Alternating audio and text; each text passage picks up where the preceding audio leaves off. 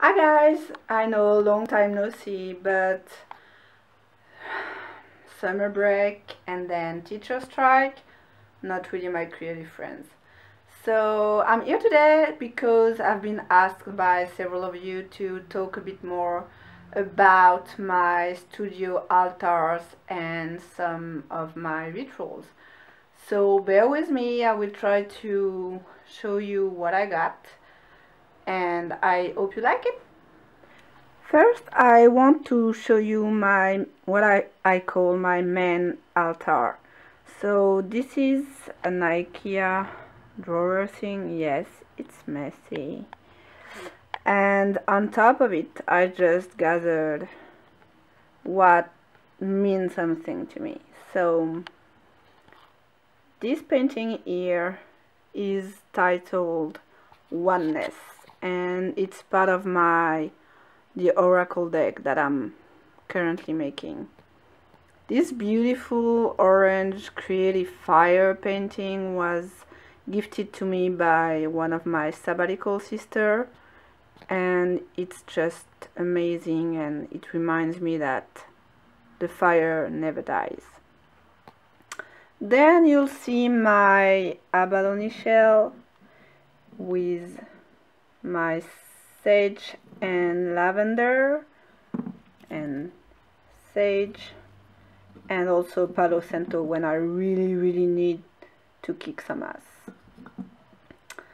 This little statue is just for me the symbol of my own feminine power and feminine divinity, and it's small but it's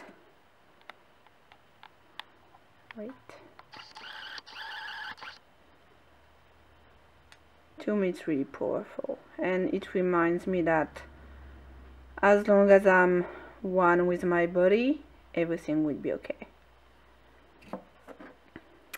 This little one here, see, it's very heavy, and for me it's a symbol of the mother I am. It symbolizes the goddess, I don't know how you pronounce that in English, which is in French Tuiris. And of course I have my smudging feather and some collected feathers that found their way to me when walking. Candles are a big part of my rituals. This is usually what I use. I use the light of the candle to light my sage.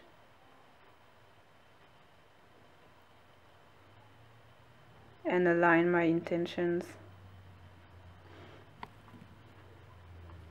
A bit more.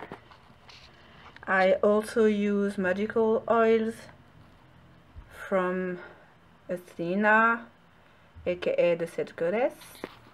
And here is my creativity tray. Citrine, quartz, orange calcite, and way more. And it was a white tray, and I gessoed it and then used some of the Lindy Stem Gang sprays I had in gold and greens, because for me it's for prosperity too. So this was my main altar there.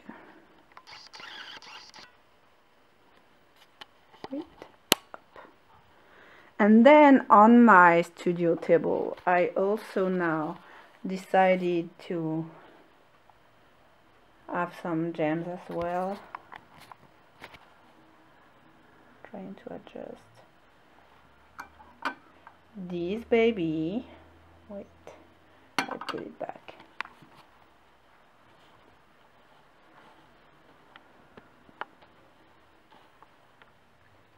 Is a smoky celestial quartz, and when I found it in the shop, one I love called Banyan in Vancouver, it actually warmed my hand so much it got me in tears in the shop.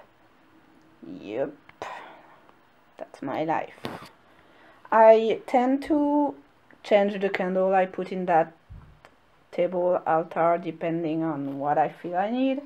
And this one is from Zenamoon, which I really love, and they're magical candle to me too. And this one is Get Off Your Butt, because I need to get off my butt.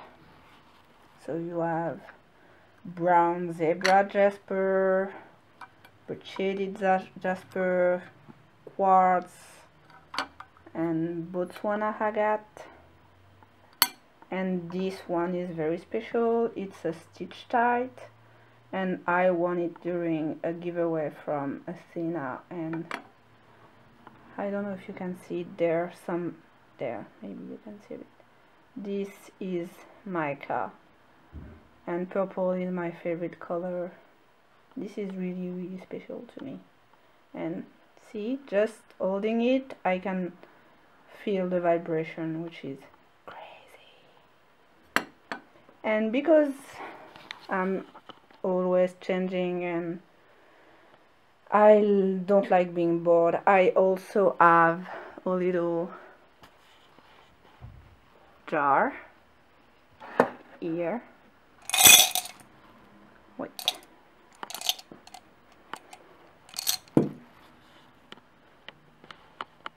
Filled with various crystals, because now I'm charging each of my paintings, and depending on the intention and the Reiki I use, I will pick the gemstones I feel called to. So yep. And another one, Breakthrough. So I hope you enjoyed, and please if you have any question, comment on the blog or below. See you soon. Bye.